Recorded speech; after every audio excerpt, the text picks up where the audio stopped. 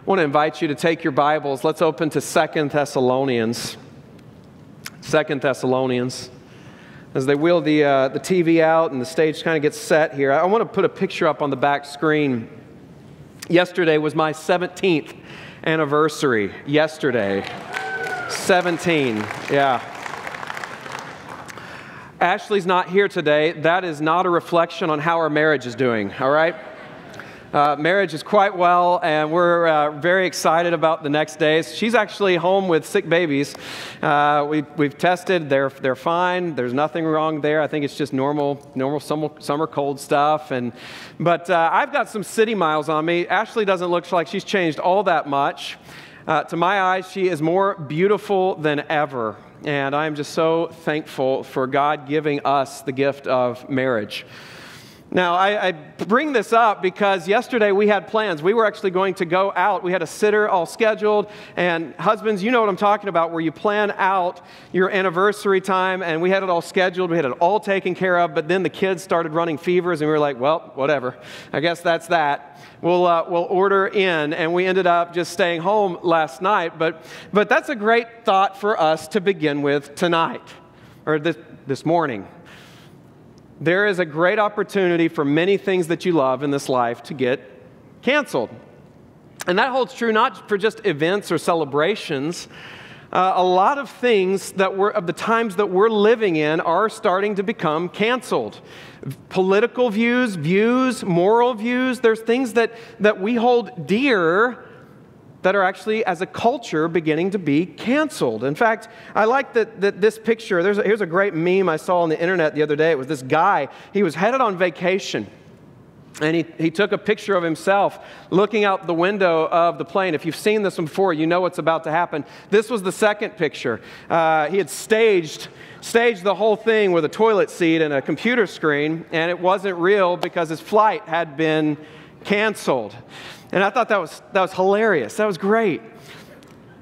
Everything in this life is up to be canceled in the times that we're living. The things that we love, the views that we hold, the biblical views. This is a cancel culture, and times are starting, even in these last days, to feel uncertain. Now, the problem is, as a culture and as a church culture, we tend to hide in all the wrong places.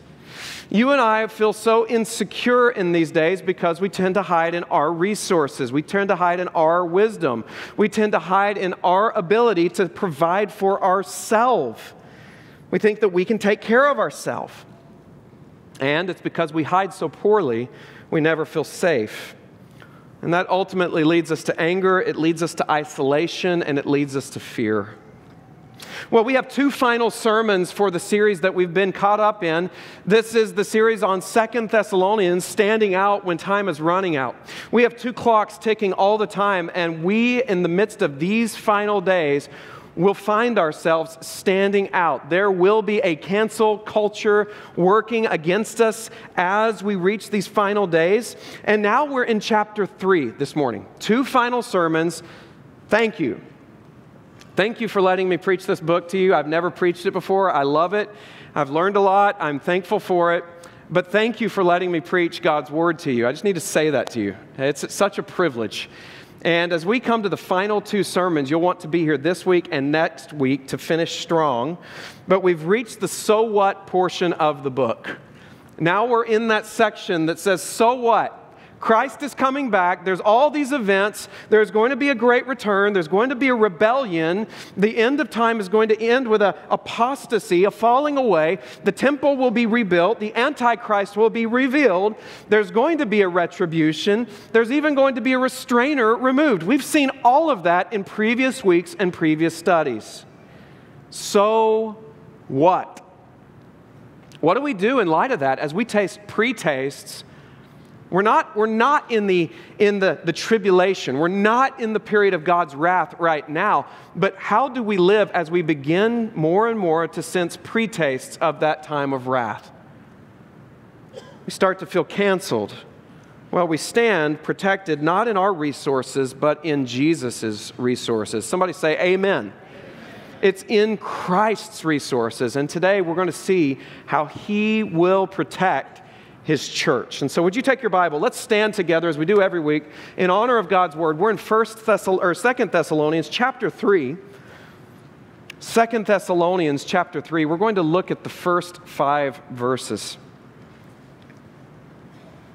It says this, "Finally, brothers, pray for us, that the word of the Lord may speed ahead and be honored as happened among you, and that we may be delivered from wicked and evil men. For not all have faith, but the Lord is faithful.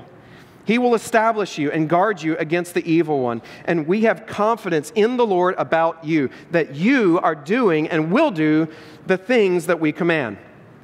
May the Lord direct your hearts to the love of God and to the steadfastness of Christ." Somebody say amen. Amen. Before you sit down, I have to share this funny story that happened while we were on vacation. Do you watch the feed? Do you watch the service when you're out of town on vacation? We generally do. We watch it as a family. We watched it this last week as we were away. And during the service, we were all in the living room watching it, and we were watching Pastor Justin preach his message. It was awesome, great time in the Word. But there came a moment where Pastor Justin said, and some of you have a heart for middle school boys. And then he said, "God bless you." And then there was this moment of silence. And then my son, my junior high son, said, "Wait, what? What did he just say? Dad, that's messed up. Can you believe he just said that?" It was awesome. That was like the highlight of my day, just my son speaking up and realizing he had been singled out. And I loved it. It was so good. It was so good. But I want to say this.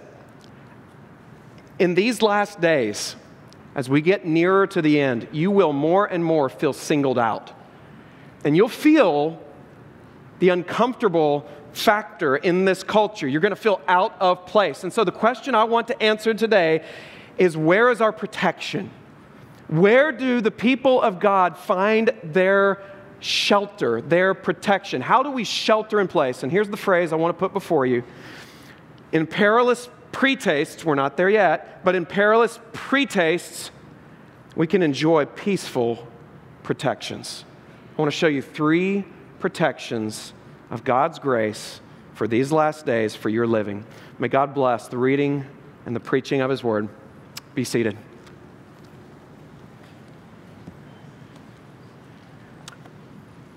In your handouts, you have the main points written in. I want you to take lots of notes this week, all right? So you'll know where we're going. Number 1, if you're taking notes, reach out for partners. Reach out for partners. What partners? Well, notice we begin talking about prayer partners. Write that down. Prayer partners. That's really the emphasis of this passage. It begins with the word finally. Now, this doesn't mean that he's nearly done talking. We're still in chapter 3, and it's the very beginning. This isn't like the pastor who says, well, I've come to a final point, I've got one more thing to say, then he drones on for 30 more minutes, all right?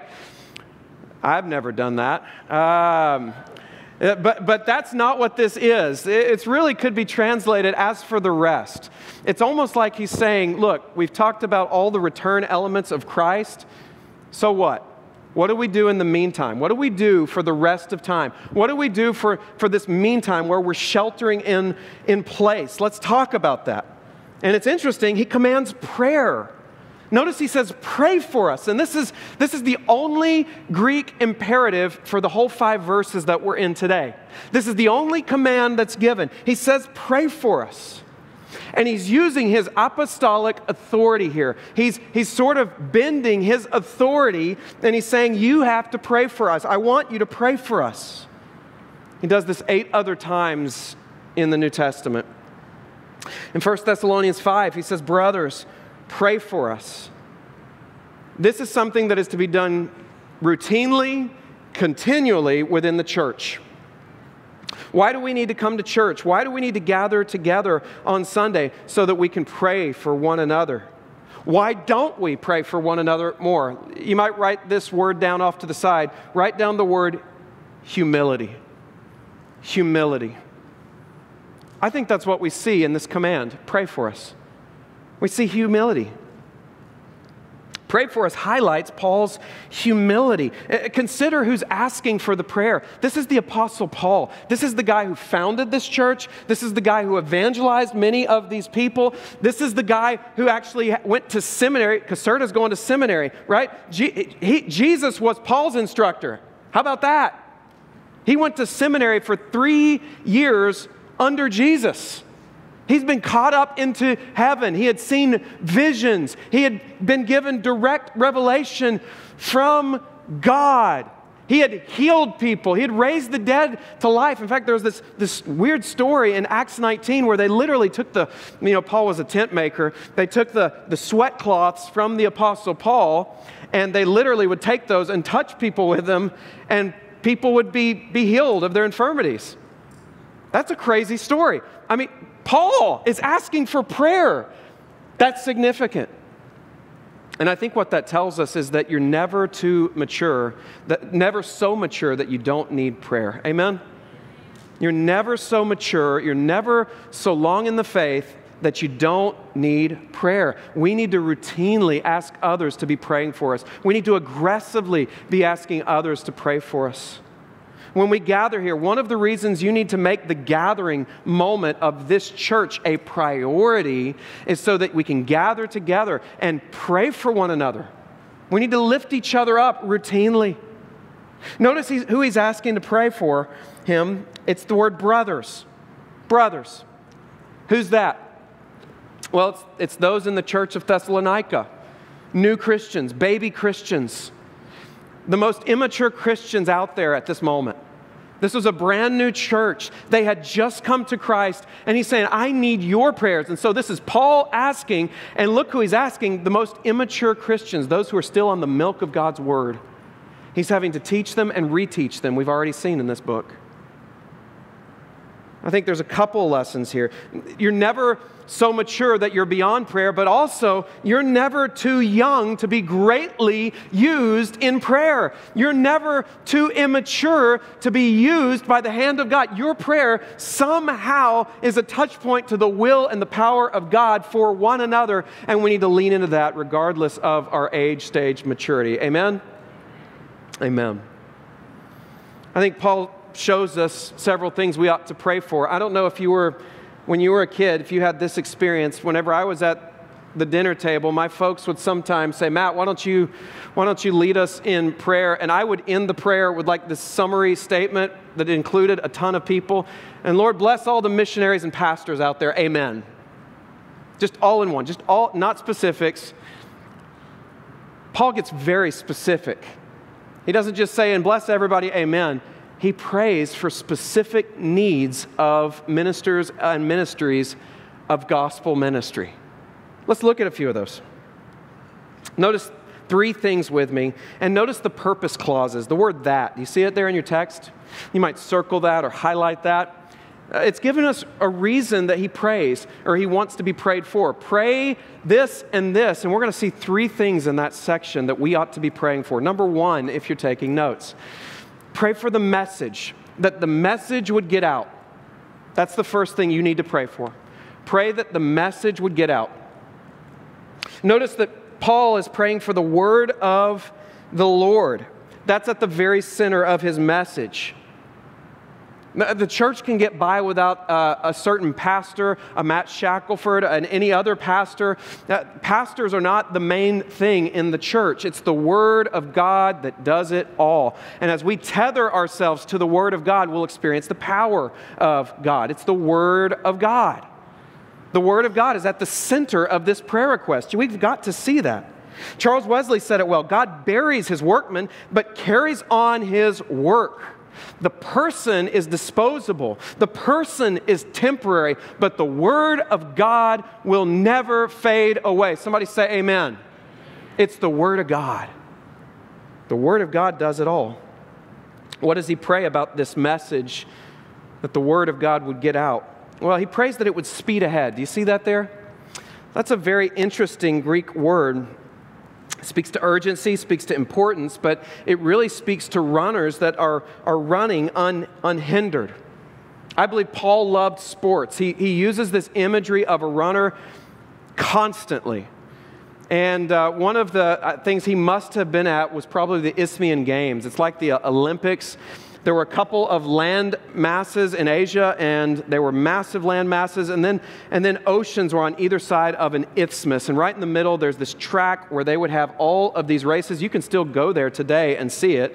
So I imagine that Paul was probably at those races near Corinth, making tents. I imagine he was probably there watching the Greek races. And he uses this word to speed ahead. And what that word really means is to run ahead unhindered. To run ahead unhindered. Now, I'm a runner. I run a 5K most days of the week, and that's just part of my life. But when I run, I take off every weight I can. I try to get the rings off, and I got these new shoes that are just super light, and it's so much easier you wouldn't think a pound or two would make a difference, but it does. And what this is saying is that runners need to be unencumbered, and sometimes there's even some things in the way that we need to clear out of the way so that we can run fast. I was putting my son to bed just the other night, and I was walking to his bedside, and I stepped on a Rubik's Cube looking thing and almost killed myself. It's a true story. And I said, son, you got to pick up your stuff. I'm going to die. You're going to kill your dad. And that's what he's praying. He's saying, move the stuff out of the way so that there's a clear path for the gospel. Pray that. We need to pray that.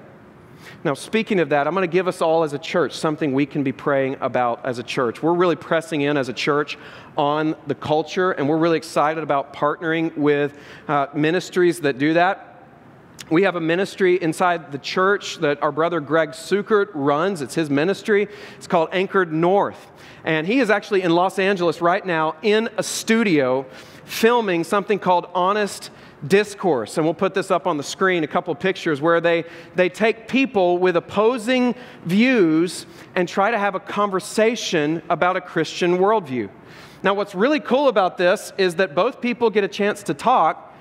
It's evangelistic, and it's uncensorable by YouTube. You can put this out there, and YouTube and social media people can't censor it because you're presenting both views, and the gospel is shared. And it's a really cool opportunity. Greg is in, now you may be wondering, why am I putting a picture of Bruce Wayne and the Batman lair up here from The Dark Knight? That's where they're at. They're in the Batman lair right now filming. Here's a few pictures. But we need to pray as these 6 conversations are happening that the gospel would go forward, because what we're trying to do is present the truth of God's word in a loving and winning way that we would win people. And then as a church, we actually get a commercial right in the middle. Central Church will be featured and be given a commercial where we can encourage people to be a part of a local fellowship. Now, these videos have been getting millions of views. And we're really excited about the gospel getting out in that unique way. And we're excited to be part of that. You need to be praying for this. Be praying that the gospel would indeed speed ahead, that all of the obstacles in the way would be cleared out of the way. In fact, Pastor Greg called me the other day and said, listen, we're a little concerned because flights have been canceled and they're having a shortage of pilots, and we've scheduled hotels and studio space and all these different people, celebrities coming in, filming these things, and we just want to make sure everybody's going to make it, or else it's going to be a waste of a lot of money. So far, they all have, but we need to be praying that the gospel would have a clear path to run so that we can produce these things and get the truth out. Amen? Will you pray for that? Amen. Thank you. Notice also the second thing he says to pray for, not only that the word gets out, but that the word gets in. That the message of the gospel gets in. Notice this word, to be honored. What he's saying here is that the word, as it is received, is honored in the heart of the hearer. See, people tend to initially reject God's word. When the light of God's word shines on their life, it is at first very very difficult to hear. It is confrontational. It tells us that we have a problem, and it becomes very uncomfortable. People do not want to be confronted with the Word of God. People do not want to be confronted with the moral commands of the Word of God. People tend to cover. Now, when I was in Ohio, I had a house, and I took out some walls in the house. And I remember Ashley was like at a trip to the supermarket, and I decided to take this wall out, and I had it removed by the time she got back. You can do a lot of damage with a Sawzall, amen? And you can get a wall out pretty fast. But I got it out of there, and I had it sitting on the front porch, but Ashley walked in, and there was this strip that I had not replaced the flooring or the carpet, and I did what any self-respecting husband would do. I took a massive rug and just covered it up, amen? Dads, you know what I'm talking about. And I just covered the hole in the floor, the hole in the flooring up, and we'll get to that later. That's what a lot of people tend to do when it comes to hearing the Word of God. It addresses true issues of morality, issues of moral commands, and they don't want to hear it. But they need to. Because you've got to hear the bad news if you're ever going to hear the good news. You've got to hear the need if you're ever going to sense your need for Christ.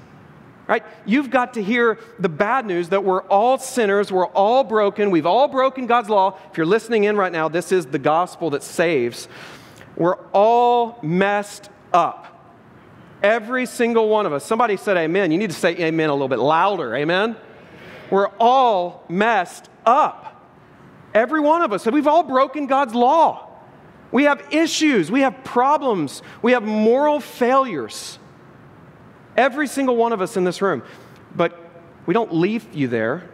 We bring in the rest, that Jesus Christ is God's perfect Son who takes away and changes sinners into the image of His Son. That Jesus will clean you up. That Jesus will fix you. That Jesus will give you the very thing that you need most. Jesus will give you eternal life.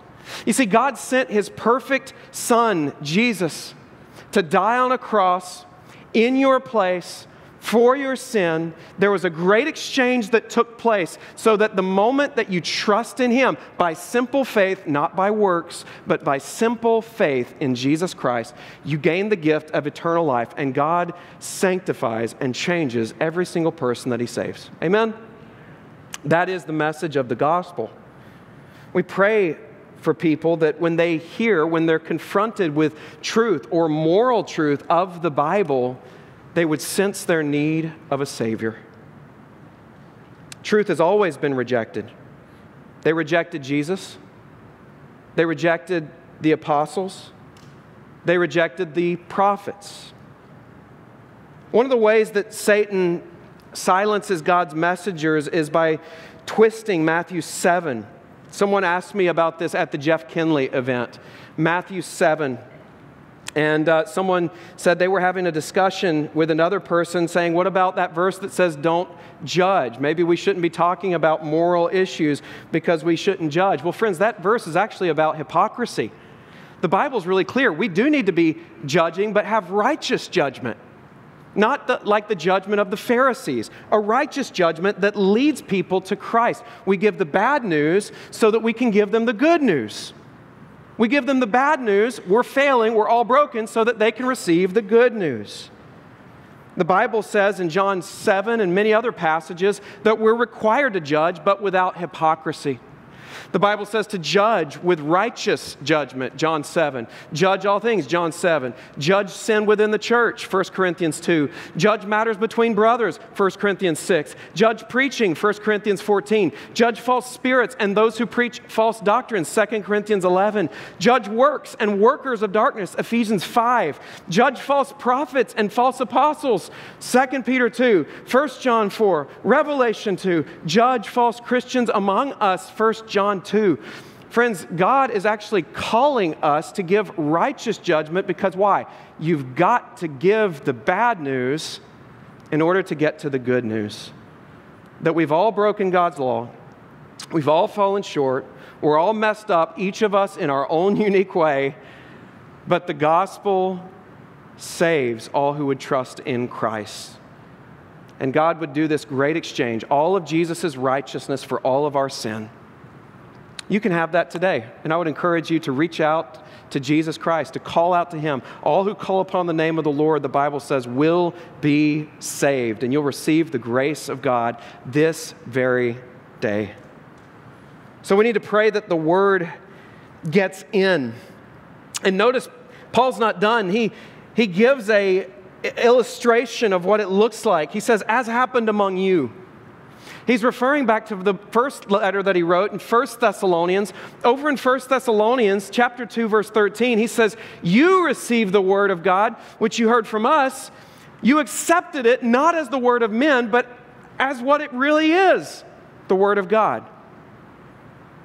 We need to pray for the message that it gets out. We need to pray for the message that it gets in, that people would receive it as the Word of God. Third prayer request, write this one down. We also pray for the messengers. The messengers of God's Word. Now this one just makes sense to me. In order for the message to get out and for the Word of God to get in, you've got to have feet of people carrying that good news to other people, right? You've got to have people who are messengers. There was a preacher one day who said, I'm just God's errand boy. I'm just God's messenger boy. That's a good way to think of things. I'm just God's messenger boy. That's what I am. Notice there it says there that there are wicked and evil men. That refers to stubborn or unreasonable people in the church. One commentator called these people wicked and evil men. He used the words morally insane. How many of you would say we're living in morally insane times? Anybody? No one. No one. Yeah, everybody. We're all, this is obvious. We're living in morally insane times. I mean, people are crazy today. It is a crazy period to be alive because you feel us as a culture going backwards. When you take biblical positions, there will come attacks on you. Notice Paul's prayer for the messengers is uniquely shaped and crafted around the mission. Look at verse 2. For not all have faith. He's not praying specifically for the protection of the messengers just because they need protection, but it's for the sake of the mission. There are people out there that need the gospel. There are people out there that need faith in Jesus Christ.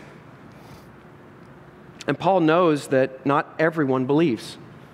That includes people who are in the fellowship of the church. J. Vernon McGee said it well. He said, I find that the spreading of the gospel is hindered more by people in the church than by anything else. No liquor industry, no bar room, no gangster ring has ever attacked me. So-called saints in the churches attack me. Pray for safety. Adrian Rogers said it well. It's the termites within, not the woodpeckers without. I think that's a good way of seeing it. A lot of times there will even be people in the church that will attack. And so how do we apply this first point? We need to be asking for prayer constantly.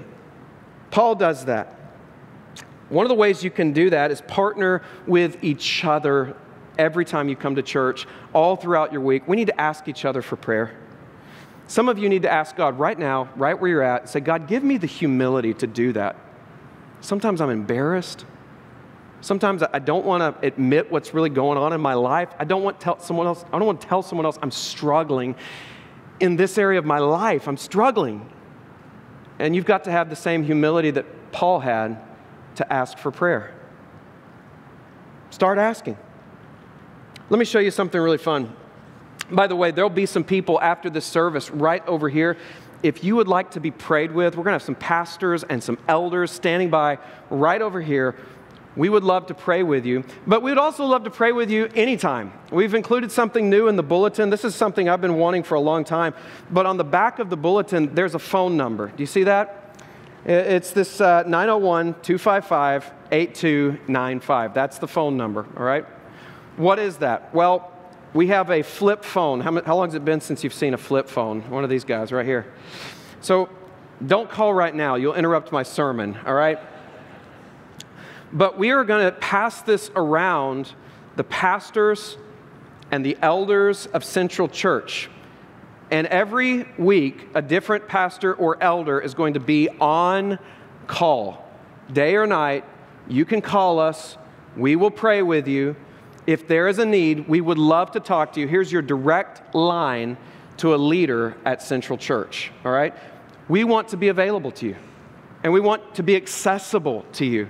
And so if you need to pray with someone, and you'd like just a brother to lift up your needs, or if you'd like to schedule a time with one of our wives, we want to do that to intercede for you. And so that is another way that you can do that. But we need to step forward in that area and be like Paul and ask for it. Second, I think we need to expect opposition. Paul was told that every single city that he goes into, every single city, he would be rejected, he would be opposed, he would be ridiculed, he would be hurt. That's a difficult way to do ministry, but that's a normal way to do ministry. That's normal. The culture has never been friendly to Christianity. What we've experienced for the past 200 years has really been an anomaly in church history.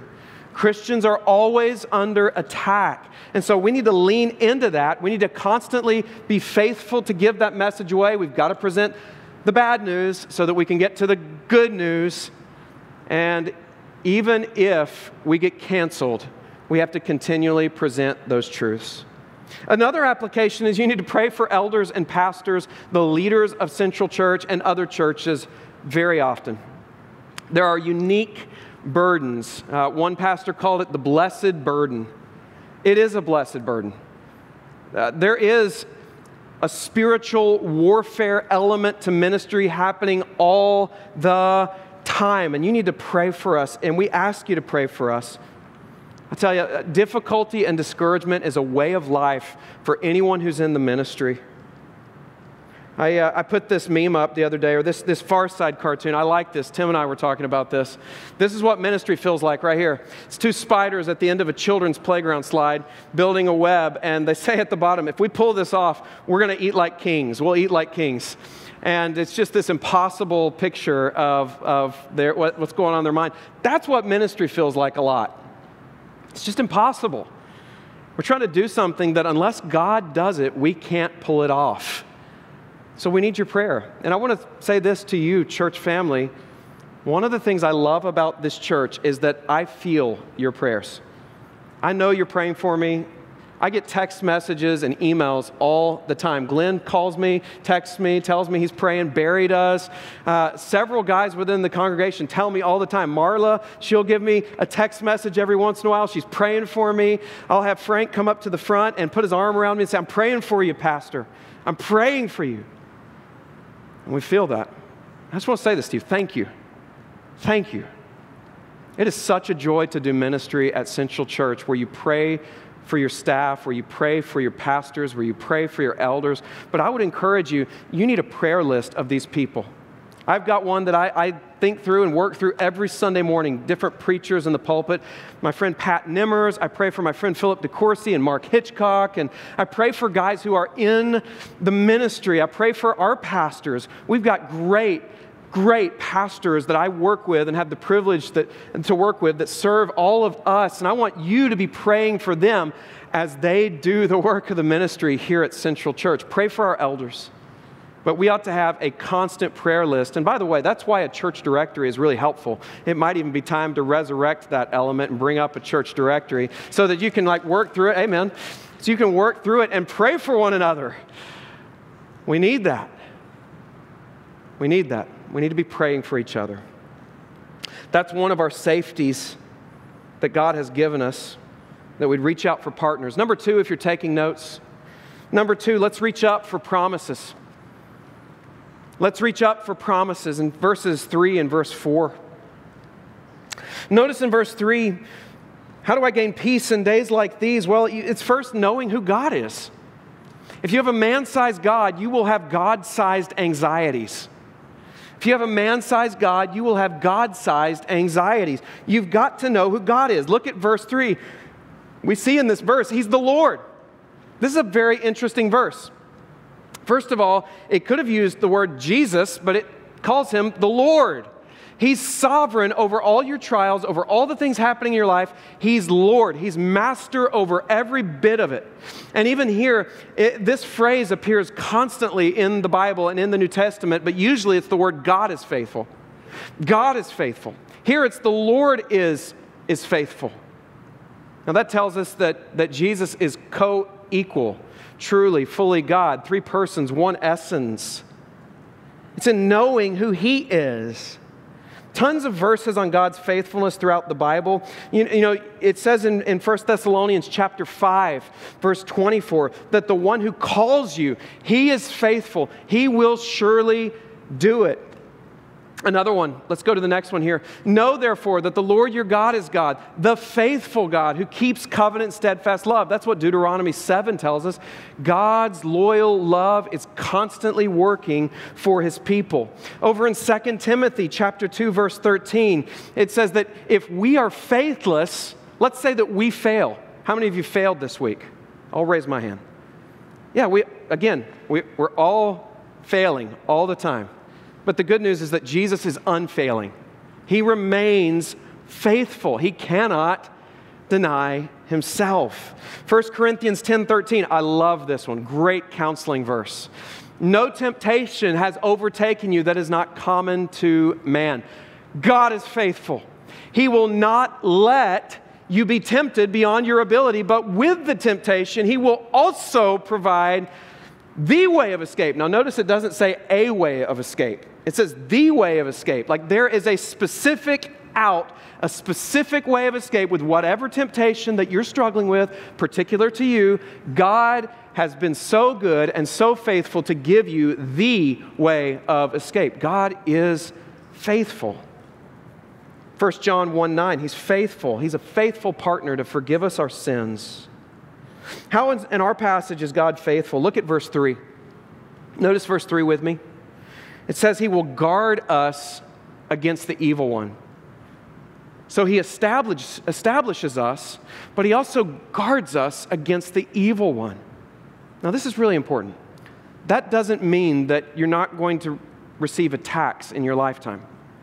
That doesn't mean that you're going to have great days all the days of your life. You're going to have some difficulties. You will have a terrible Tuesday or two. You will have some very difficult seasons throughout your life. But the good news is that when we face those seasons, you'll never face them alone. And God's always redeeming those seasons to craft something great in your life. You know, it's a well-known fact that the most scarred date palm trees, the ones with the most scars on their bark, produce the sweetest fruit. Did you know that? Isn't that interesting? There are farmers at date palm tree farms, and they will intentionally scar the bark of these trees. Why? To get sweeter fruit. Why did God make it that way? I think it's so that pastors would have great illustrations on the difficulty of life. That is a great illustration of what your terrible Tuesday is all about. Why does God allow that to happen? Well, God knows that your circumstances may not be what you want, but it does produce the you that He wants. God uses your difficult job. God uses your difficult moment in your family. God uses your difficult diagnosis in order to draw you to Himself and shape you into the image of Christ.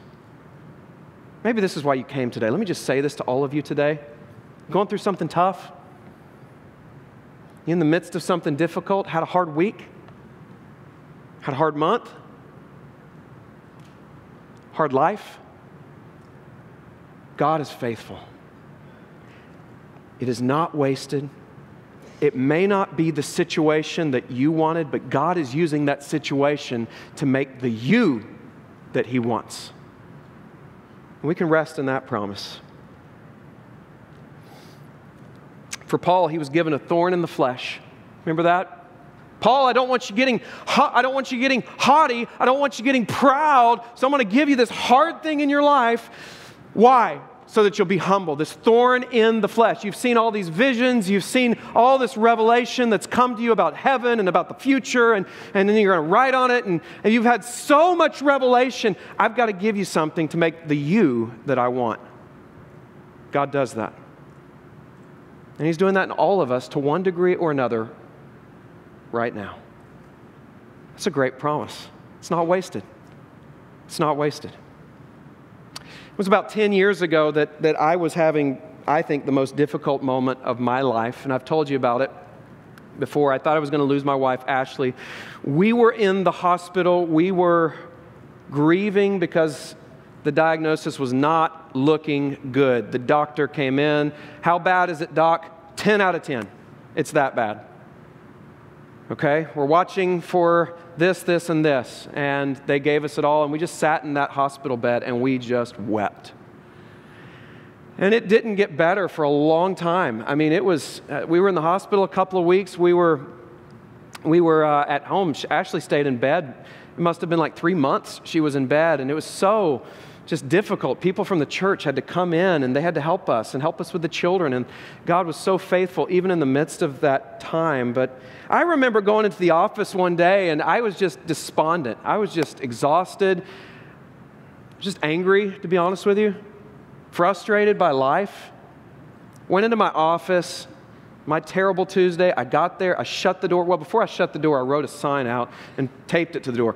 And it was something like, I can't remember the exact verbiage, but it was something like, do not disturb, big block letters.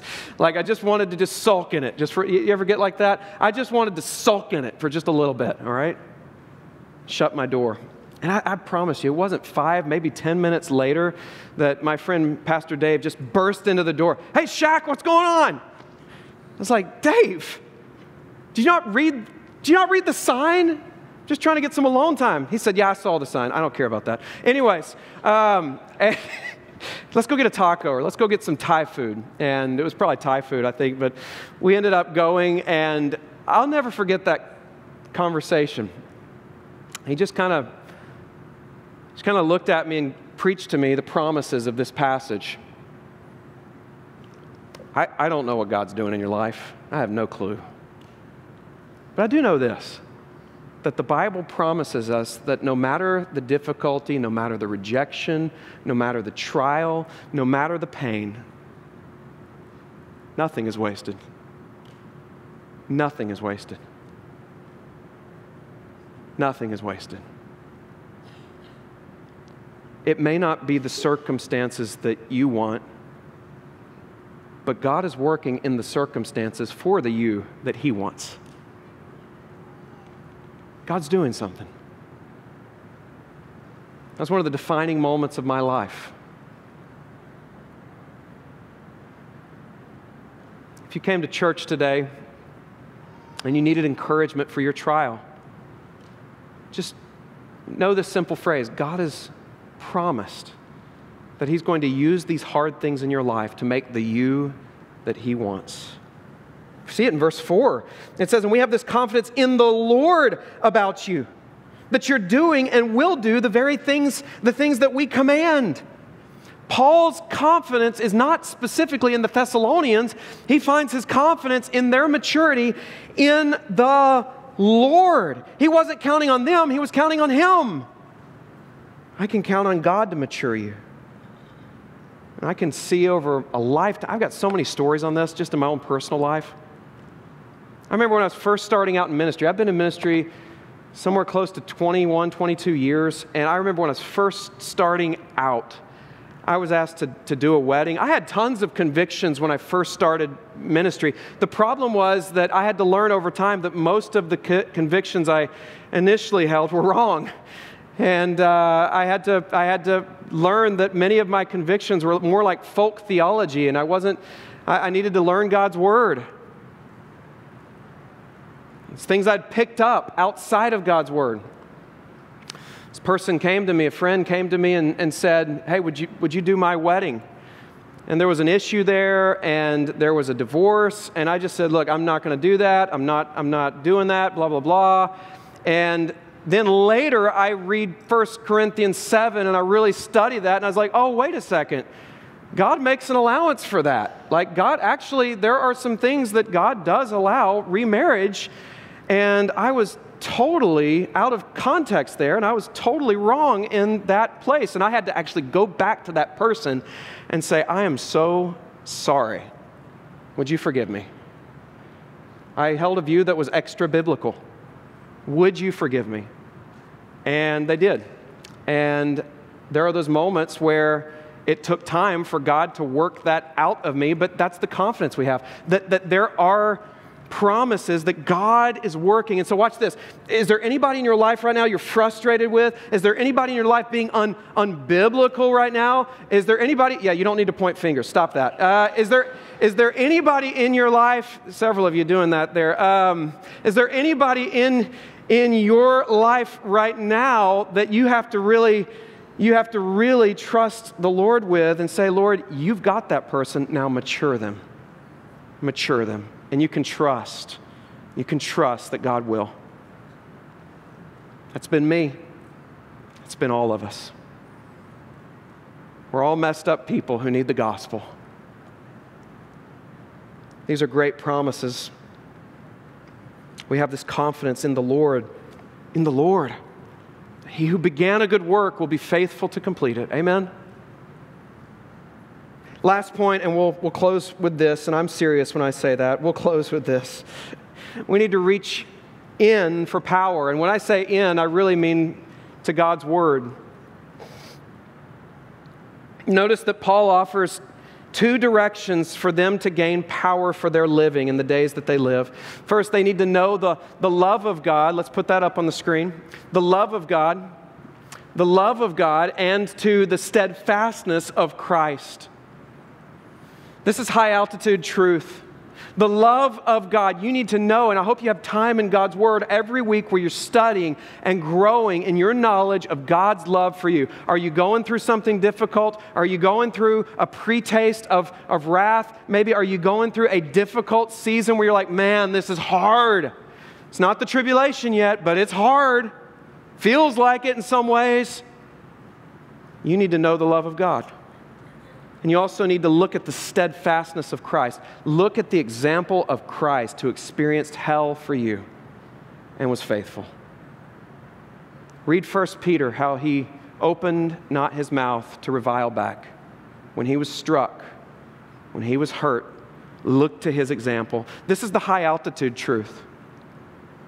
Did you know that sports teams will actually take their entire football team or lacrosse team or whatever, and they'll go to, somewhere in the mountains, and they'll train way up high. And the reason they train way up high is that they condition their bodies, and medically there's some explanation for this, but they condition their bodies to get used to that high altitude breathing, and then when they come back down low, they play like Superman. Like they just feel like so much more energy. They do that intentionally. We need to live up high in these two truths. We need to live up high that the love of God, in the love of God and in the steadfastness of Christ, and that will make us win down low. Amen? As we close this morning, I want to put a picture up on the screen. I just think this is so good. Back in 1992, Derek Redmond shocked the world when he didn't win the 400-meter sprint. He was a shoo-in for the gold medal. How many of you actually remember this moment on national television? Just an amazing moment. He blew his hamstring or something in his leg, and he started just hobbling and just knelt down, and everybody else finished the race, but he's just struggling. Eventually, he gets up, and he sort of hobbles his way to the finish line, and his dad, runs out and runs alongside him. And his dad says to him, son, you don't have to do this. And Derek said, Dad, yes, I do. I've got to finish. Then we'll do it together. This is a great image for verses 1 through 5. Is life hard right now? Has it been a terrible week, terrible month, terrible life, difficult season? Your Father comes alongside you and says, let me help you, and let's do this together. How? He offers his partners. He offers his promises. and he offers his power for all who have trusted in Christ. Heads bowed, eyes closed as the team comes out.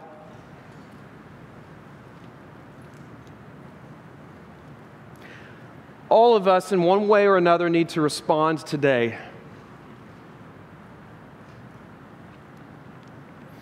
I think collectively, every single one of us needs to recommit to asking others to pray for us. Paul gives us that example.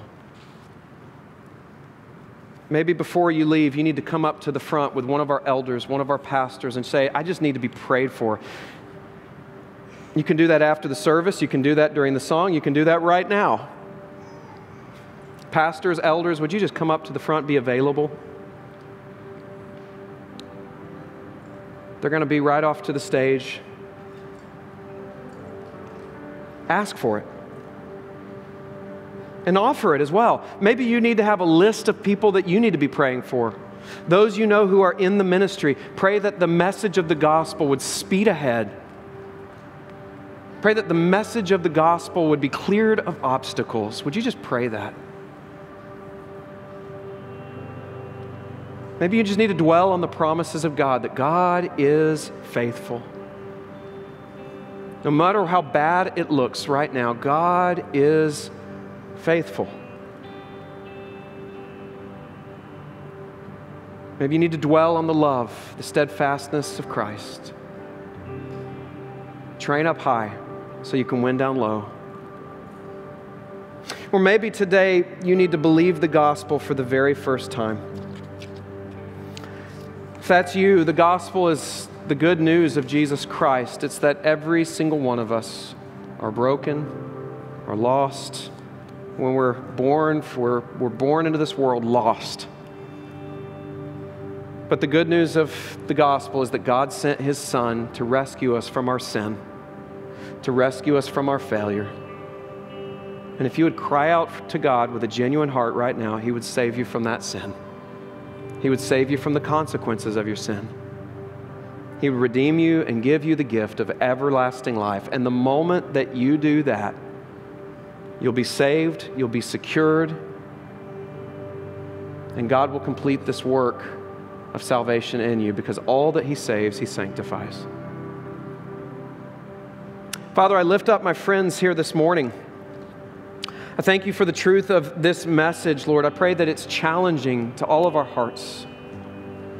Father, make us a people who hunger and thirst for you. Make us a people within cancel culture, within times where things that we love, the morals that the Bible promotes, the Christian worldview, it's all under attack.